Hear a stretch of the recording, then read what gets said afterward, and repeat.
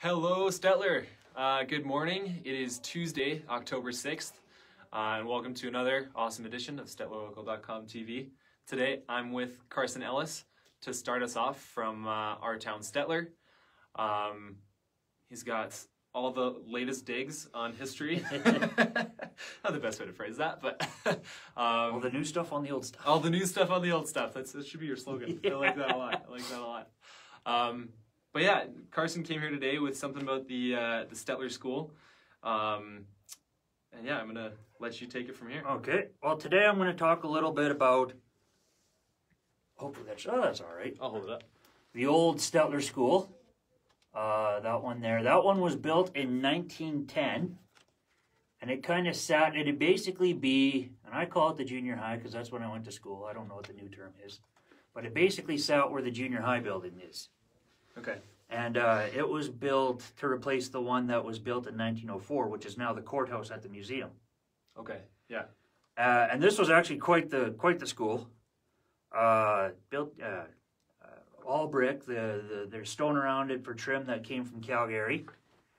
Okay. It had a basement, a main floor, a second floor, and then an upper floor.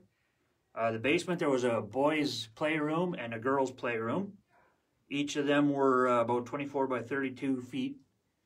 There was also two large lavatories. Yeah, okay. Bathrooms or? Bathrooms, yeah. Yeah, okay. I think basically a lavatory is different from a bathroom because a lavatory has the sink and the toilet. Okay. That's how I understand the difference. Then the first floor had 4 large classrooms that were 25 feet by 32 feet. There was a 12-foot wide corridor that went crosswise, and a 15-foot corridor that ran lengthwise, 15 feet wide, sorry. And then the second floor was basically the same thing, but it also had the library.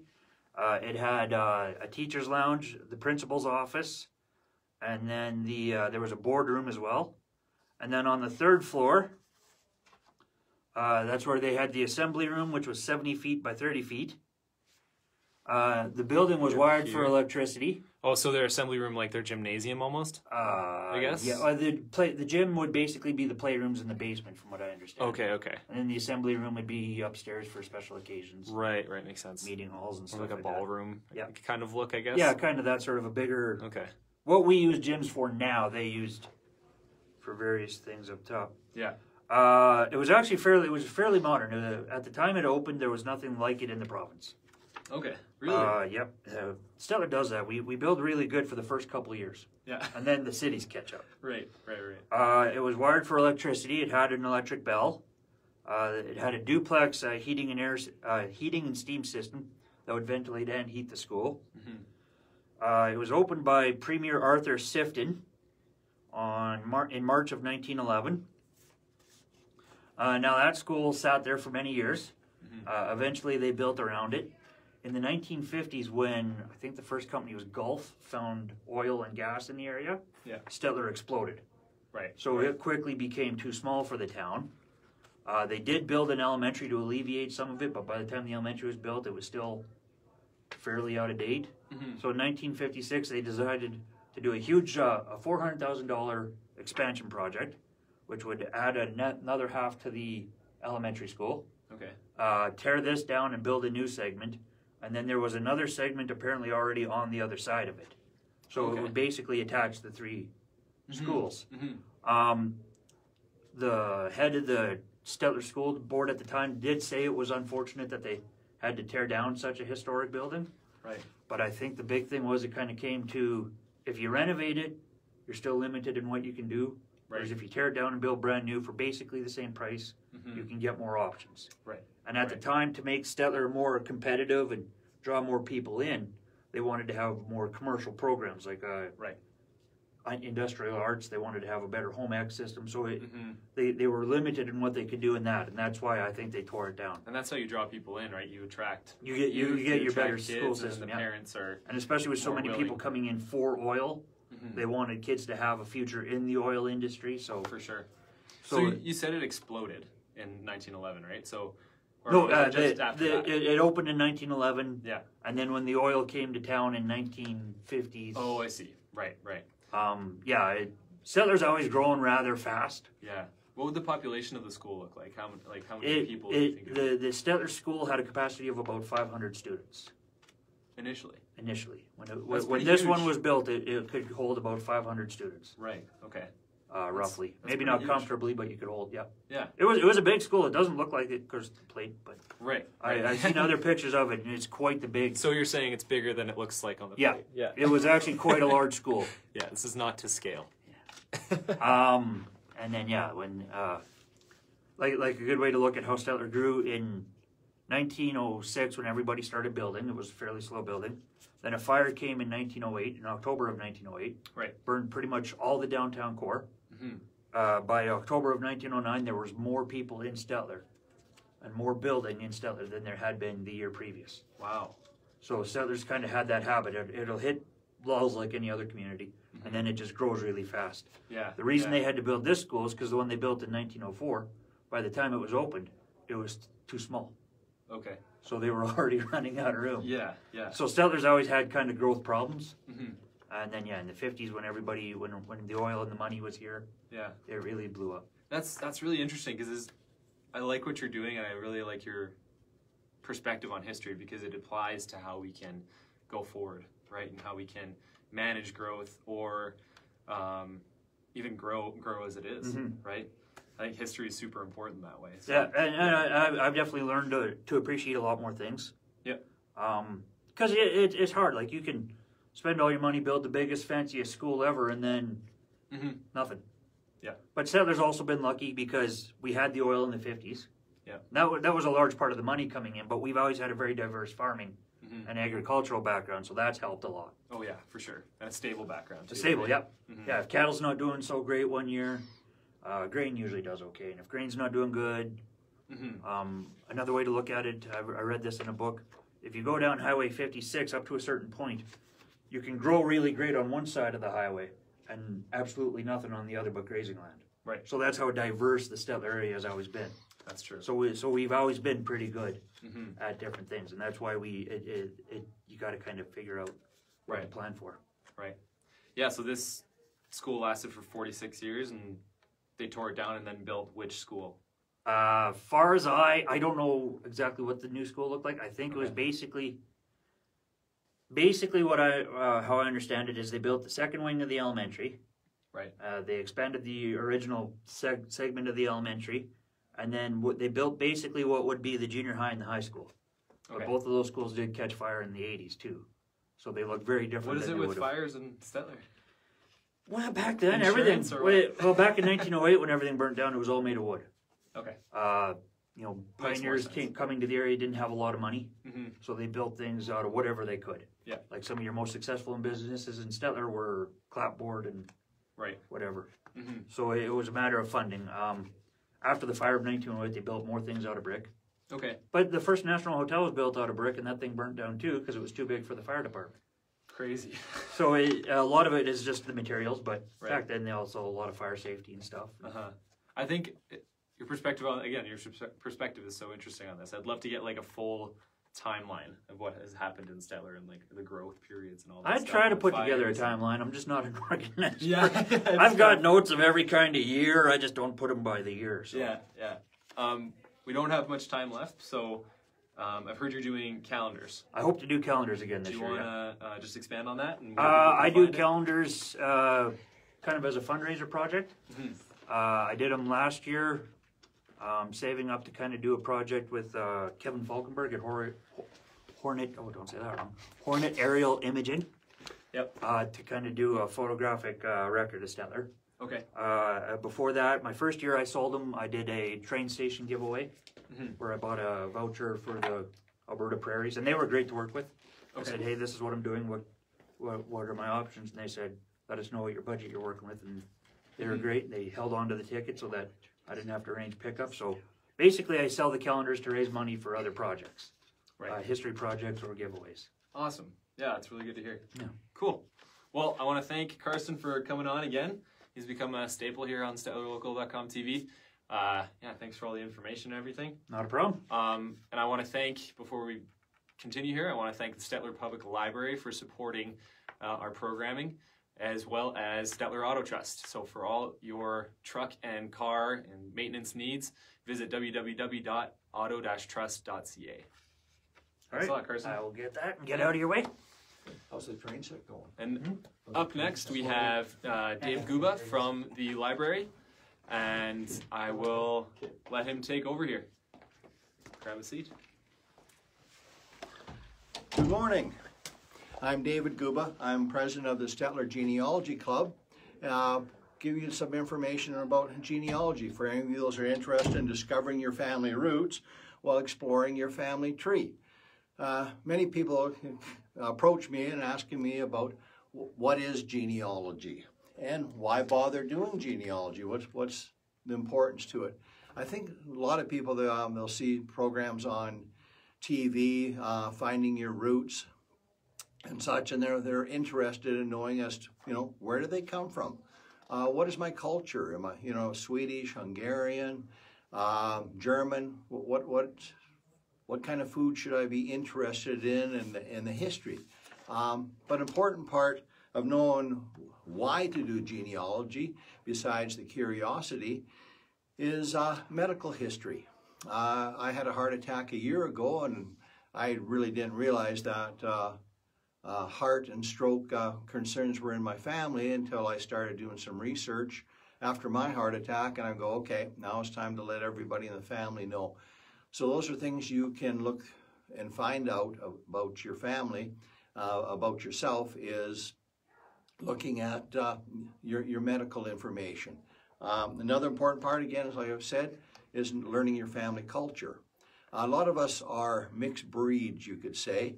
I'm half Hungarian, quarter Swedish, an eighth Scottish, an eighth Prussian.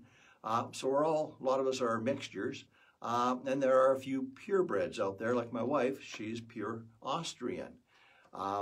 So you're getting to learn more about your cultures, and we get such a mixed bag here where, everybody likes hamburger and fries, but how about cabbage rolls? How about pierogies? How about some different foods that you can enjoy that is part of your family tradition that maybe your parents had made for you, maybe your grandparents? You can remember special meals and breads and such. So learn about your culture. And some people even are learning their languages. I spent a couple of years in Hungary in the summertime teaching English as a second language, and had the opportunity to be learning Hungarian and staying with local families, and so enjoying the culture and learning about my family past. In fact, I was able to go back and go to my village where my grandfather came from and my great-grandparents, and attend the church, attend a wedding, and to celebrate Hungarian style. So it was quite a pleasure for me. And then for those on the religious side, some of us are of different religions, from Protestant, Catholic.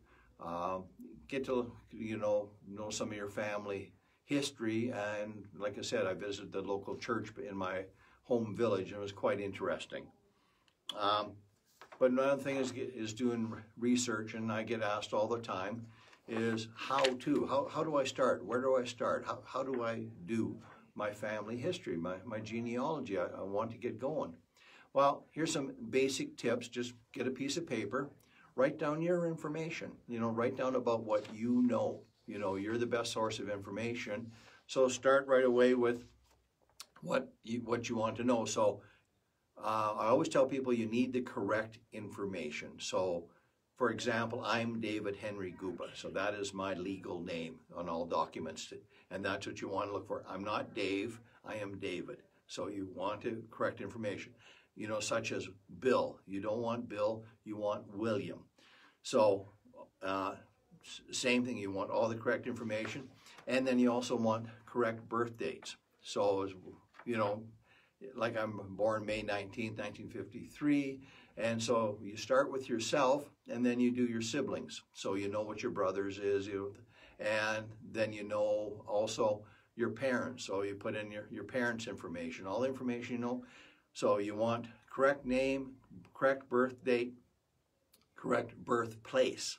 and then marriage information, and then your wife's information, but then also now you got your parents' information. So start with information you know, and then if you don't know, go to your parents. Get their information. If your grandparents are still here, which is a valuable source of information, all our seniors out there, we're loaded with information we're wanting and willing to share. So get your grandparents' information. Again, correct spelling of their names, where they were born, birth dates, and what information they know in their head. And then record it. Write it down. Start on a piece of paper. But what a lot of us do in genealogy, we purchase, or you can find some free software programs on the computer and put the information in there. Document this information, put it aside, and then save it. It's very important to make sure the information is correct. If you can get a copy of birth certificates or marriage certificate, just any kind of information you can get. And that is very important to document and have that information available. And then again, record, get a sheet of paper and record the source who supplied that information to you. So that is why to do genealogy, and that is how to do it. That's the basics. And then a lot of people are familiar with, they'll see a lot of the commercials on TV from Ancestry. Now, Ancestry is a source to do research. And for those of you in the Stettler area, you can get on Ancestry for free. Yes, free. You can get on through the Stettler Library, so you're able to get a free membership at the library. The library also has computers that you can use down at the library, again, for free. And you can log on and get into the library edition of Ancestry.com, and you can do your research. So for information that maybe your grandparents can't remember what ship they came on, there's passenger lists, there's all sorts of records of your family. And I'll warn you now, once you get going, there may not be any stopping, because once you get one set of information, then you go to the next, and then to the next, and it's addictive. I must apologize ahead of time for your time, because you just want to know more and know more and know more. And this is really a good way to do it. So you can go down to the Stettler Public Library, get a free membership, get access to the computers, get access to Ancestry.com, and start doing your research. Now, if you're at home, you have a computer and you have access to the internet, you can also, with your library membership, is log on to Ancestry from home and do your research. Now, there are other websites. I mean, the internet is full of information. Another popular website for research is Family Search. And again, you can put your questions in there as to who, David Guba, and you'll go in there, it'll be lots of information. Now, one of the things you start doing, now you've got your information about you, your family, your parents, your grandparents, and all their brothers and sisters, and then you can just keep on going from there. You can go back to, I don't want to say back to Adam and Eve, because we all are related, right, back to Adam and Eve. So, but there's a whole lot of generations in between. Now, so once you have that, then there's different charts you can use, like pedigree chart, family charts, and then you can start putting it down so you can visually see it in front of you, who's related to who, the first cousins, second cousins, and go all the way back. Now, another question I do get is people ask, because they see the advertising on the TV about DNA. Yes, it is another way to source and find out about your family. It is not a must-do. It's a fun do. I did it with my mother. I did it with an uncle. I did it with my wife to get the information as to who we are connected to. And I don't know if any of you has been watching GEDmatch or any other programs on the TV about DNA searches. You can end up finding living cousins and all around the world, depending on where you're from. So I do have relatives I've found in Sweden and Hungary and Scotland that I wasn't aware of before, by using the DNA. And it's a fun source to use, eh? So again, that's more information you can add to your family. What I do recommend is once you start getting all this information is, if you're on your computer, please back it up onto an external drive so you don't lose it. And another thing to do is use a memory stick. I don't go anywhere without my memory stick, because if I'm into the computer, you know, I can back the information up on that. So that's basically, in a nutshell, what genealogy is. I'm available for any kind of questions at dguba@telus.net. My home phone number is 403-742-8369. If you're on Facebook, you can get to Stettler Genealogy, and I try to put daily information of stuff that's coming up. Again, it's worldwide. There's just tons of information. And there's also a website. If you Google Stettler Genealogy, you'll come to our website. So any questions, I'm more than willing to answer and help you out where I can. There's no magic, and it's not instantaneous. It's fun. Good? All right, you're good. Good, thank you. I think I got some stuff on there. What's it? I think I covered most of the stuff. So. Oh, I think so. Yeah. Thanks a lot for coming on. We really appreciate it. Well, you're welcome. Yeah. Oh, I guess we can't. Yeah, we can't do that. There we go. Yeah. Okay. No worries. Take care. Yeah. And thank you, David Guba, for coming on and talking about genealogy. I believe he said if you Google Stettler Genealogy, you'll come to a website. So if you want more information, yeah, feel free to visit that website. So up next, we have Katie Bainbridge from Thrive 360. She's going to do a workout for us. So before that happens, I want to thank the Stettler Public Library again for sponsoring our programming. We really appreciate it, as well as Stettler Auto Trust for all your car, truck, and maintenance needs. Please visit www.auto-trust.ca. And here is Katie Bainbridge. Feel free to tilt the camera, move those chairs. Okay, sounds good. Thank you. No worries, thank you.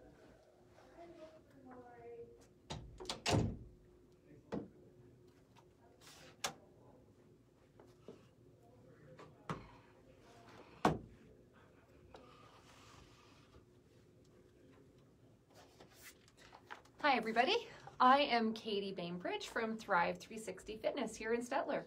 So today what we're going to do is I'm going to talk about stretching and flexibility, and then I'll just guide you through some stretches. Okay, so why do we want to stretch? So stretching helps with range of motion and flexibility. So as we age, flexibility can decrease by as much as 50%. So this might not be noticeable day to day, but you might suddenly one day notice or discover that you're not able to get up off the floor as easily as you used to, or you might go to reach for something and something hurts. It just doesn't feel right. So a lot of the time that has to do with flexibility and just that decrease in flexibility as we age. So one of the best ways to maintain and improve your flexibility is through stretching. And there are two main types of stretching that we do. The first one is probably the one that people are the most familiar with. It's called static stretching. So that is where you hold a stretch for about 20 to 30 seconds or more. The second type of stretching is dynamic stretching. And dynamic stretching is when you're actively moving your muscles to stretch, like when you're doing arm swings or bum kicks. So today we're going to focus mostly on static stretches that you can do easily at home. So some things to remember when you are doing these stretches is that you're going to hold them for about 30 seconds in each pose, 20 to 30 seconds. As I'm demonstrating them, I won't have enough time, I think, to hold each stretch that long, because I think we only have about 10 or 12 minutes. Now, when you're stretching, what should it feel like? There used to be kind of this old idea that it's okay to feel pain when you're stretching, or maybe you should really push to get deeper into a stretch even though it's hurting. And so that's just simply not the truth.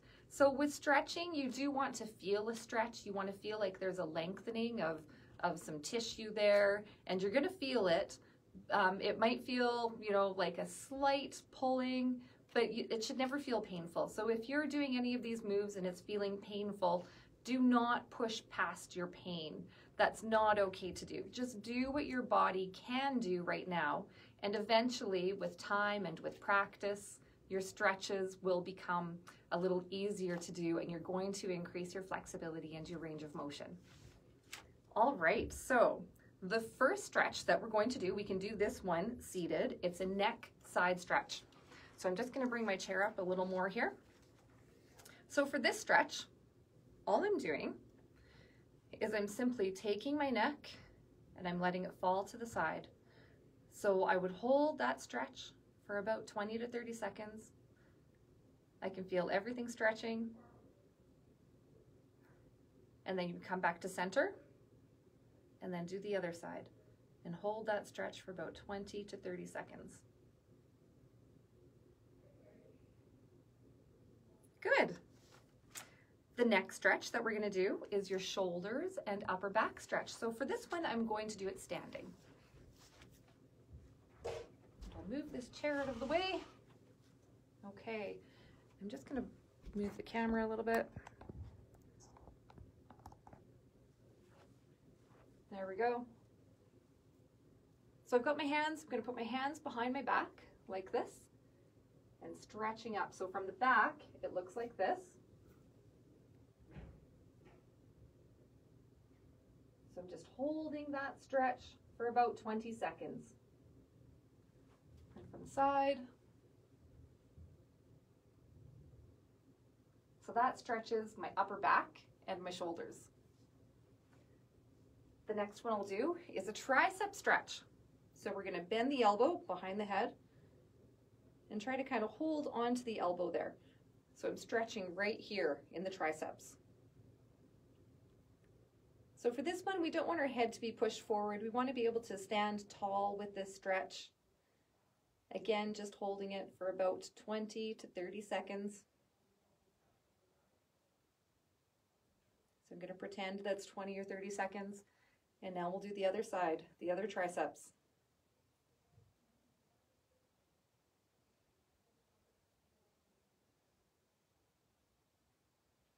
Another good tip for stretching, especially static stretching, is to stretch when you're warm. So even like go for a little walk, do some moving around before you start stretching, or even a nice warm shower or bath and stretch after that. So everything will be a little more pliable. Okay, the next stretch I'm going to do is a back stretch. I'll see if I can put this camera down just a little bit. So this is a standing back stretch. So I'm going to put my hands on my hips and I'm just going to look up a little bit and arch my back just a bit. This one is different. I'm only going to hold it for about 3 seconds for this one. I don't want to get cramped and stuck in that position, but it is a nice, lovely stretch where you can kind of push down on the hips a little bit and look up at the ceiling. And so for this one, we're just going to hold it for 3 seconds, but do it about 10 times. So we'll go again. You can feel that stretch throughout my back and my chest. There we go. So hold that one for 3 seconds. It's a bit of a dynamic stretch as well, so there's a little bit of movement involved, and you'll do it about 10 times. Okay, and the next one, good old-fashioned quad stretch. So I'll point this camera down so you can see what my legs are doing. Okay, so for the quad stretch, I'm going to use a chair for support, for balance. I hold on to my foot. And I'm stretching out my quad.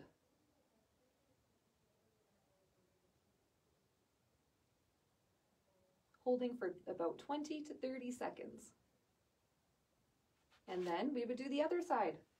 So we'll move my chair. Grab onto the toe of the foot, the top of the foot. And holding that side for 20 to 30 seconds.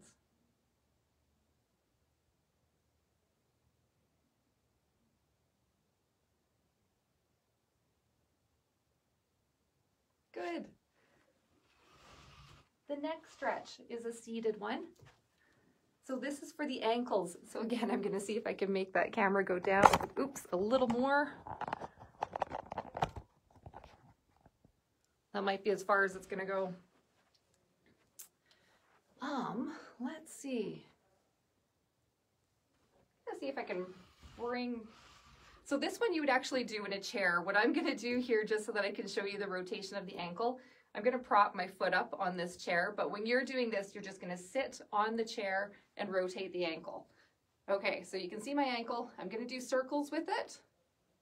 So about 10 circles. This is another dynamic stretch because I'm moving 10 circles in a clockwise direction. Now I'm going to go 10 circles in a counterclockwise direction. So again, when you're doing this stretch at home, you're going to be sitting comfortably in a chair. All right, the next one is a seated glute stretch. Let's see if we can put that camera down a little bit. There we go. So for this one, I'm taking my leg and I'm just crossing it on my knee. And to get a little more, I could push down a little bit. So I want to feel the stretch in here, in this glute. Standing tall, and going to hold that for 20 to 30 seconds. And then you switch. Same thing on this side, standing tall, and just holding for 20 to 30 seconds.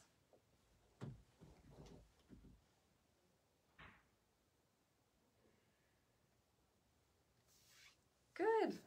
How am I doing for time here? Oh, you're fine. Keep going. Oh, okay. Take your time. The next two stretches are on the floor. So see if I can point that down. There we go. I look a little crooked on there, but... Okay, but we've got the floor view. This is what we want. So this stretch is a dynamic stretch. I'm going to be moving a bit. If you're familiar with yoga, you'll be familiar with this stretch. It's the cat-cow stretch. So this is a really nice one for the back and the chest. So you start off on your hands and knees, flat back.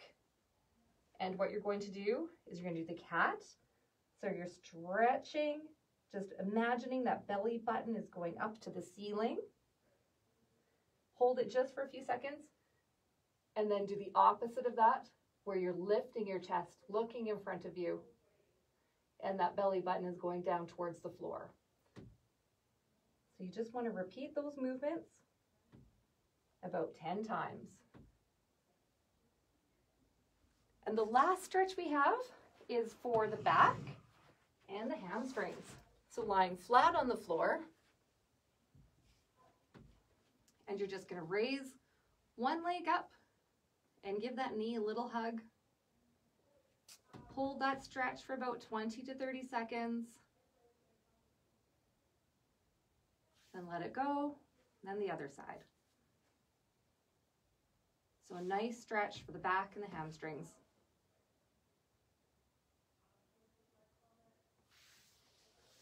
Okay, there we go. So those are all of the stretches. So if you do those consistently, you can do those every day. You can even do them twice a day.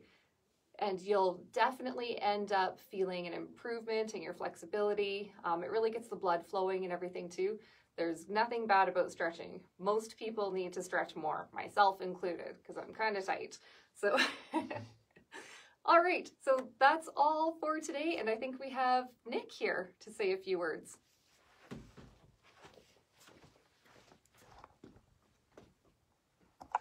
Thanks, Katie. Thank you. I really appreciate it. So yeah, big thank you to Katie here for keeping us limber.